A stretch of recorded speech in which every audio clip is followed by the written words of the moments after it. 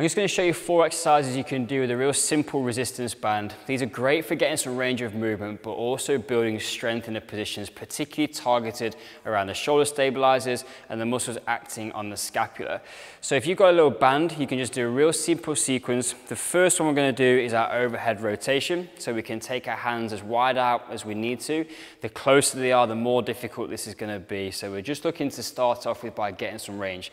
So working through nice stable positions from the midsection of the spine, we're just going to come through and then rotate out, overhead, and just get that rotation as we're going now through into the shoulder position.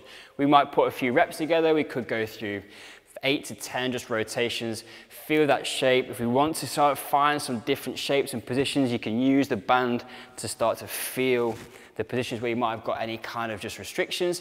Just take it steady. We don't want to be coming over and then like forcing into a position.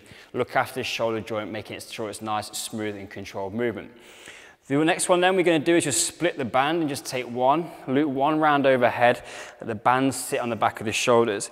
Same position, let's just cue ourselves into a good strong spinal position, which is going to help to link the shoulders with the pelvis.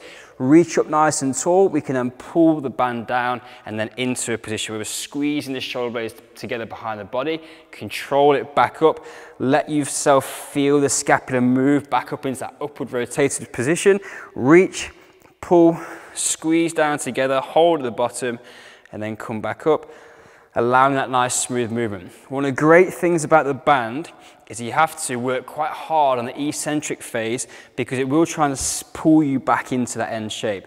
You've got to control it, squeeze nice and tight, and then feel that shoulder blade gliding and sliding back into this upward rotated position, and then back down nice and tight together, bottom shape. The next one, again, half the band, we're going to go hands out in front, hold the position, palms facing upwards, strong through the midsection, and we're just going to do some effectively reverse fly. So getting the posterior deltoid working a little bit, cueing into a little bit of retraction through the shoulder blades. Again, building some tissue temperature. This is really going to help in terms of activating the musculature, which is going to be really important in stabilizing our handstand progressions. And the last one we can take is just put the band onto the floor. Take a slightly wider stance for this one because I want to create a diagonal line. Take the band in the opposite hand and I'm going to go thumb up. Position the shoulder into a nice stable shape and just pull it up into a single arm Y. Again, this position here, the band is going to want to pull me back into start position. So set through, nice strong shape. Control that positive position back down. Good sort of 3 seconds on the way back in. Feeling the strength as you pull up, and then controlling it back down, and then you can switch sides over. Real simple little flow we can put together. Reach across, get the diagonal, thumb up, position your shoulder in a nice stable shape, and then we can just come through, pull, and then control back in. Through each of these exercises, just be mindful about starting to control that spinal position. With maybe a tendency to arch through or feel like we're losing a little bit of the connection.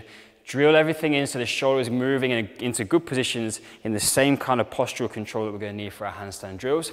A real simple little training tool, but really effective at getting the shoulders prepped and ready for your handstand session.